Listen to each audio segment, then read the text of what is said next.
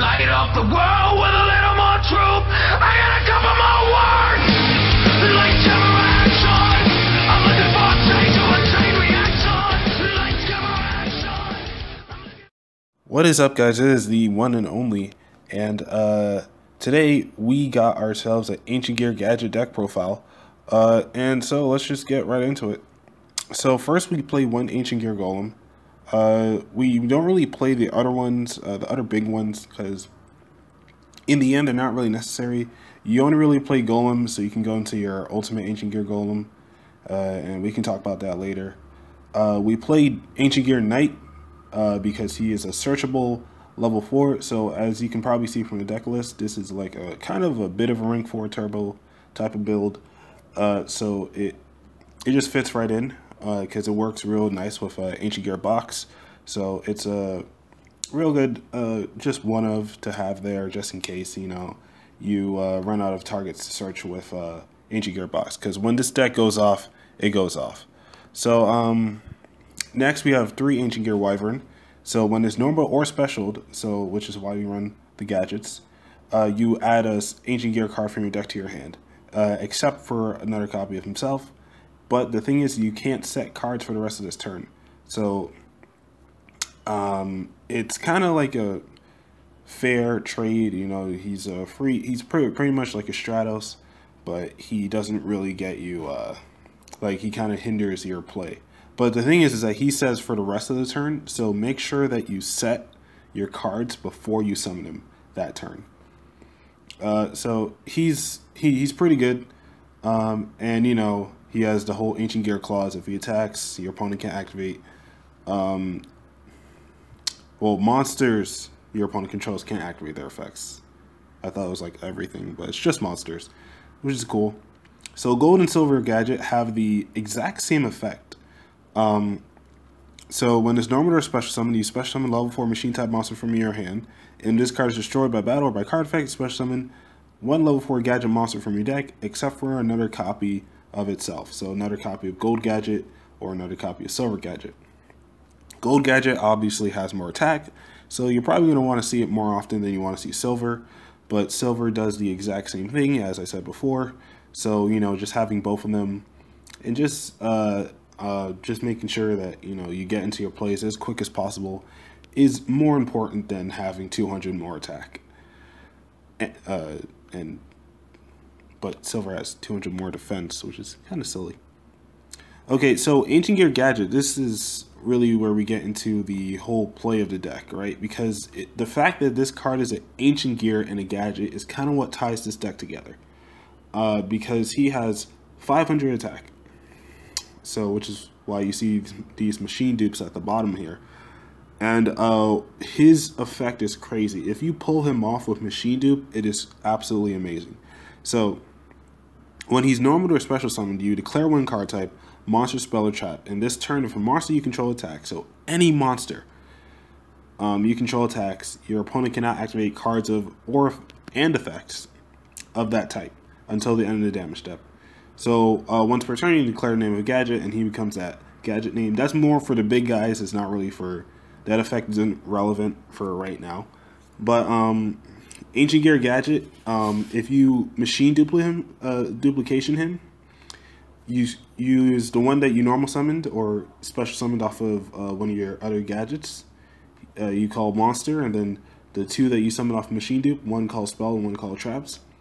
And you can kind of push for game that turn, because if you can OTK, then it'll be pretty nice, because you can just go like, okay, you can't activate any monster, spell, or traps when I attack. So if I go into something like lightning, like you can't honest me, you can't honest Neos, which is something you may see a little more often now and then. You can't quaking, you can't use any of your battle traps. So make sure.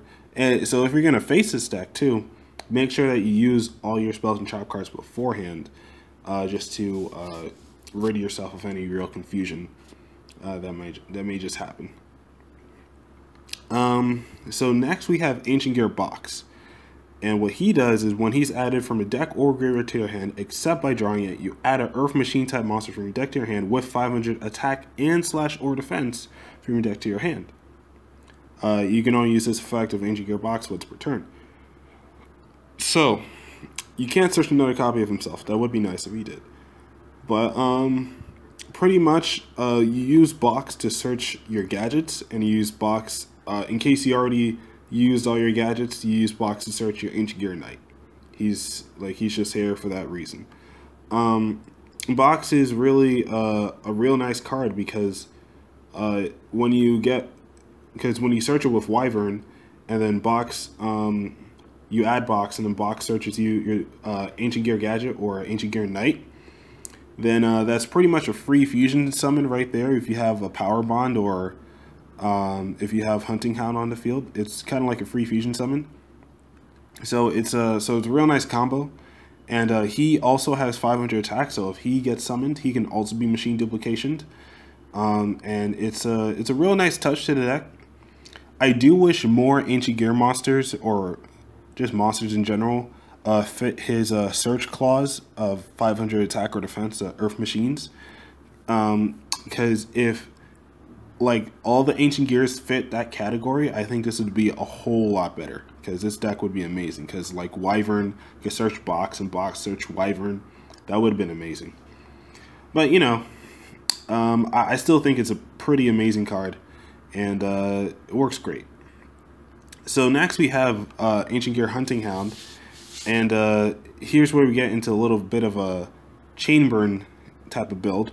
So it discard normal summon, inflicts 600 damage to your opponent. So you know, if he's normal and your opponent has less than 600, you know, you just normal summon him for game. They can't strike you because they would lose anyway. And if this card attacks, your opponent can activate anything, spells or traps until the end of the damage step. That's cool. So what he does is once per turn, you can fusion summon an Ancient Gear monster from your extra deck using monsters from your hand or field as fusion materials. So while he's face up on the field, he's a polymerization. And pretty much you just activate his effect, you fusion summon any Ancient Gear fusion monster. And that is pretty great, considering the fact that A, he can be searched, and B, he's a level 3. You know, if he was like a higher level monster, he would be kind of bad. But it's the fact that he's level 3 that kind of makes it all work together. And, you know, it would have been better if he was level 4. But since he's going to be, you're only going to normal summon him if you have the means to fusion. So, being level 3 doesn't really matter that much. But it would have been nice if he was still level 4 anyway, to like synergize with the deck. But yeah, he goes into your Ancient Gear fusions real fast. So if you like draw him first turn, it's not even that big of a deal, because once you get another Ancient Gear monster, it's like you're just gonna like go crazy. So one maxx is still good this format. It's no real explanation is needed, but you know, it's just a maxx. So triple instant fusion. You may notice I'm only running one Norden. I don't really think it's triple is necessary, because you know, if you get like 2 in one hand, you know, like the second one's gonna be useless. But you do want to see Norden as fast as possible. It is a rank 4 build, so you know, it is something that you just want to consider. It's really OTK based, and if you get a dead instant fusion, I honestly don't know what you would do with it. You could probably set it as a bluff. That's the best thing you can do with dead instant fusion. But honestly, your monsters are going to be doing all the work. So you know, once you pull that first instant fusion, just you know, hope and pray your opponent doesn't break your board, because you know the others are going to be useless. But if you do pull off a daigusto emeral, then you can use your second one to summon Norden again. So that is something to consider. Overload fusion is here strictly for Ancient Gear Chaos Giant, and I think I'll go more into him later when we get to the extra deck. One Raigeki, triple power bond. So what power bond does is you send from your hand or side of the field to the graveyard to summon a fusion.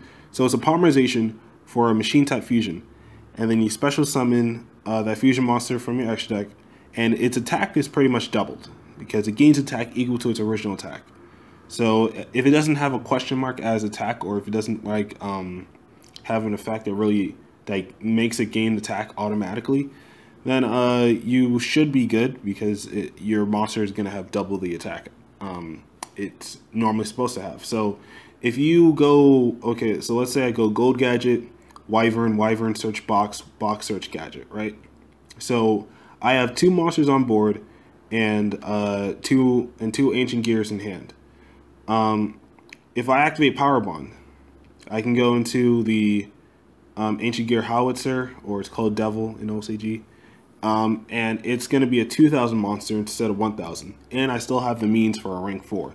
So the fact that this deck has a lot of searchers does make it really easy to fusion summon. So, you know, triple power bond won't really brick that often because you do always have something along the way. And in case you don't draw into your fusion spells, you always have your hunting hound, which is why it's so damn good, because it's a polymerization, a walking polymerization. The only problem is you have to normal summon it. But if it could work as a hand trap as well, that would have been like, oh my god, like top quality. But yeah, the only real downside to power bond is that during the end phase, you have to take damage equal to the original attack of the monster at the time it was summoned. So in case original attack changes, doesn't matter.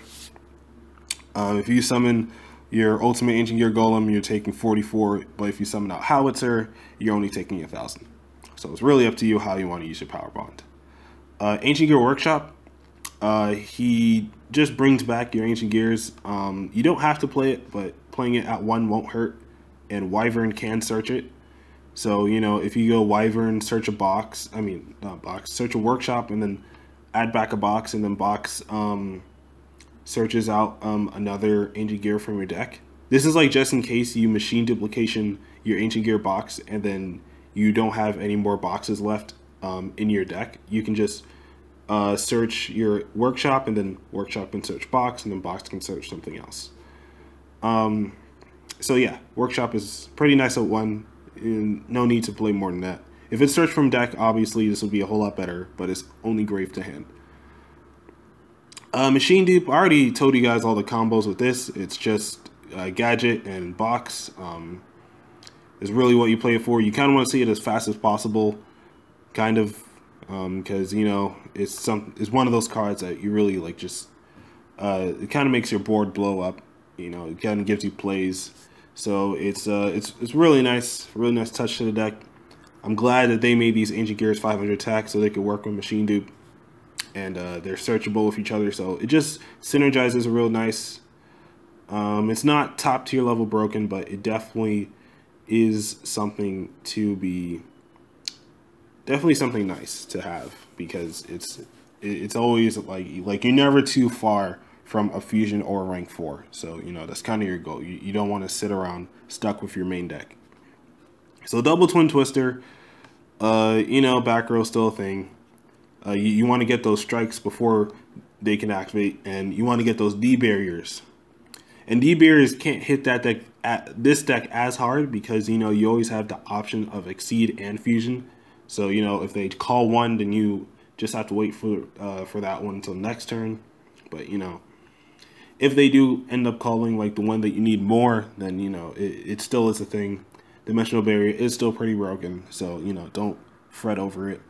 Double dimensional barrier, obviously, that last argument I just made, it's still a broken card, and it stops a lot of decks.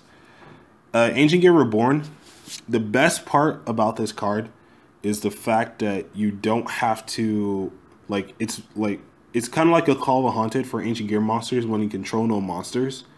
But the thing is that it's once per turn.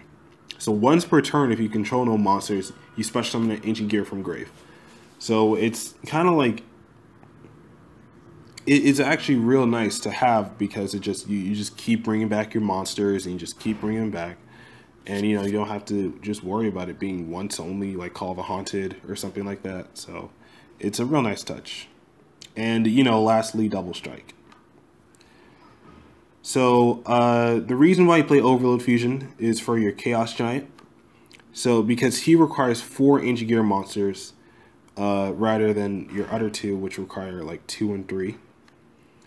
So he's unaffected by all spell and trap card effects, which is actually why he is so great. And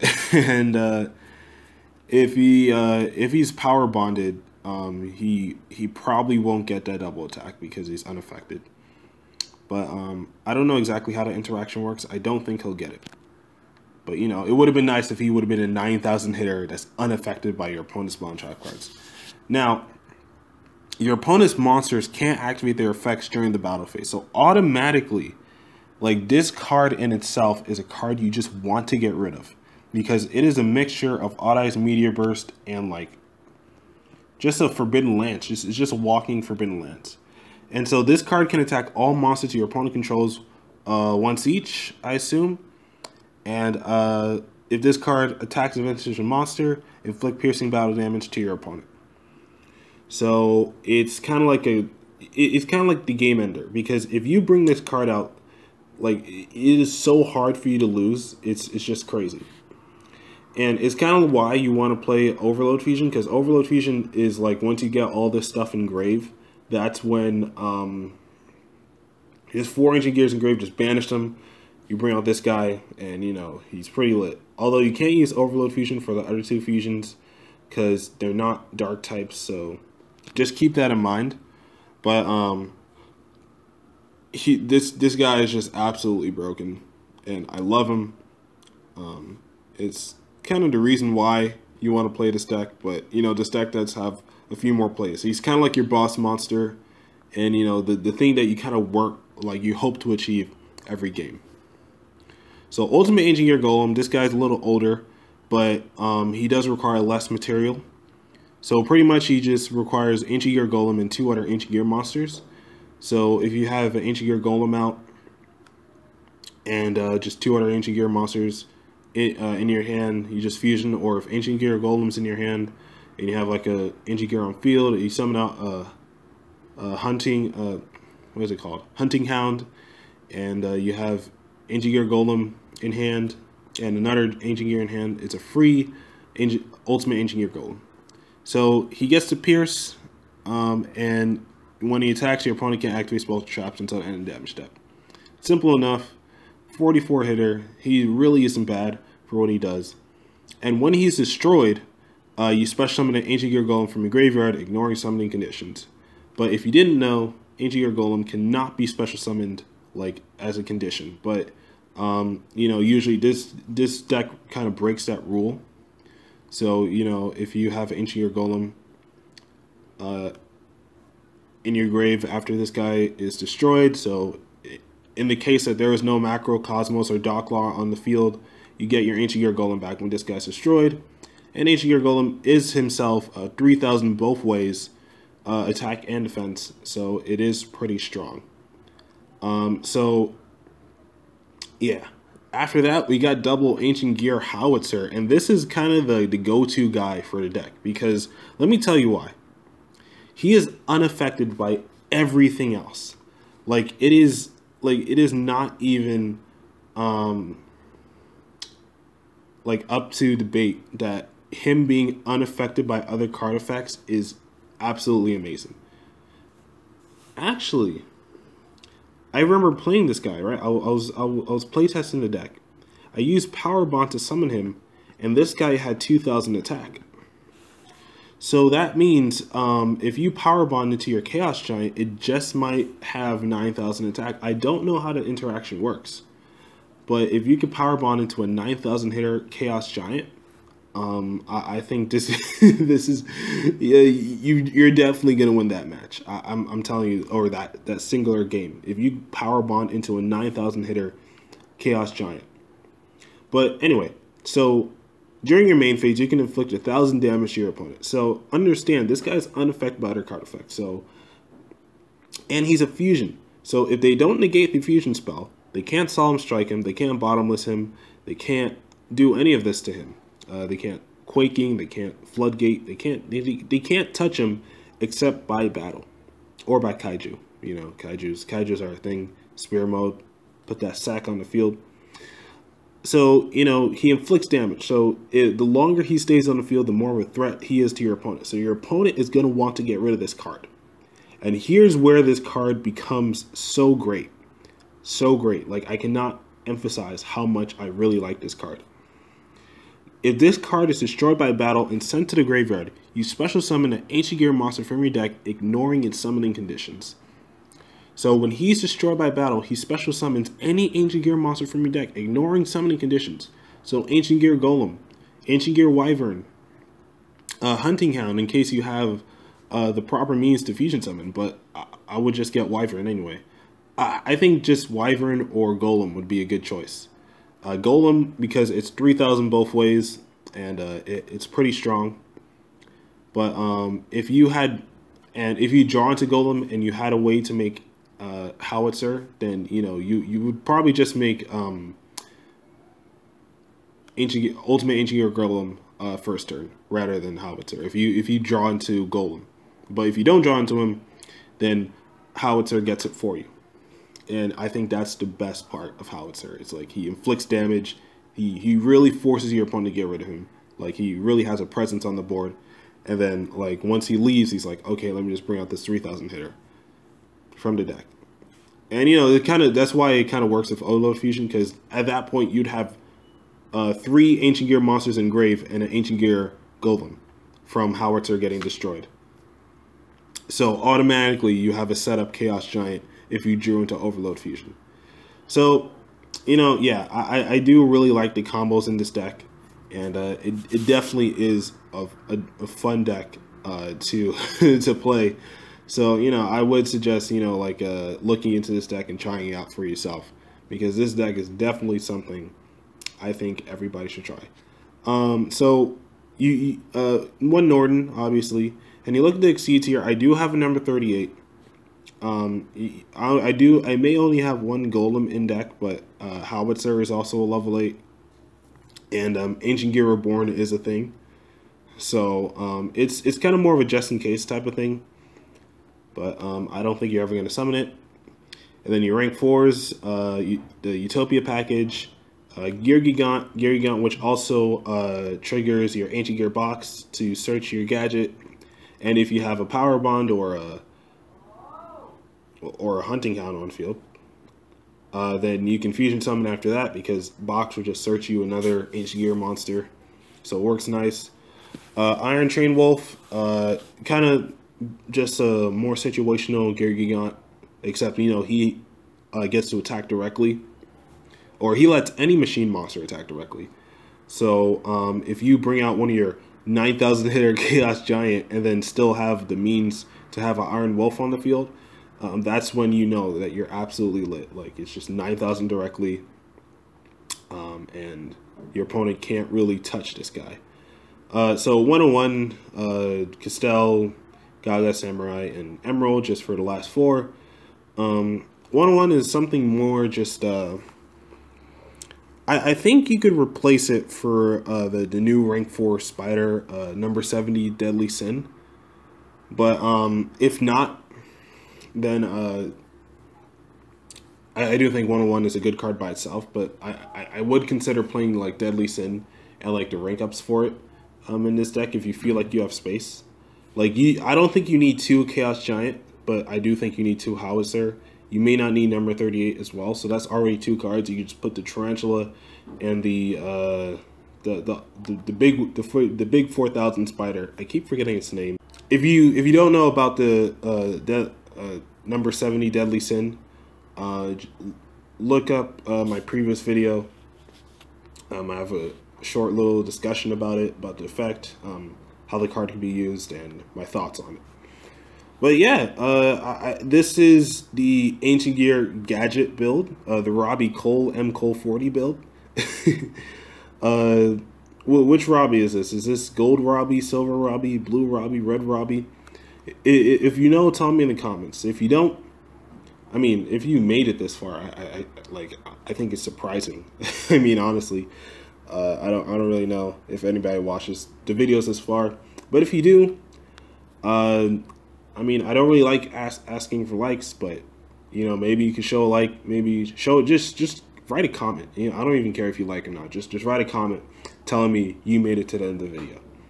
If you made it this far, you made it to the end of the video.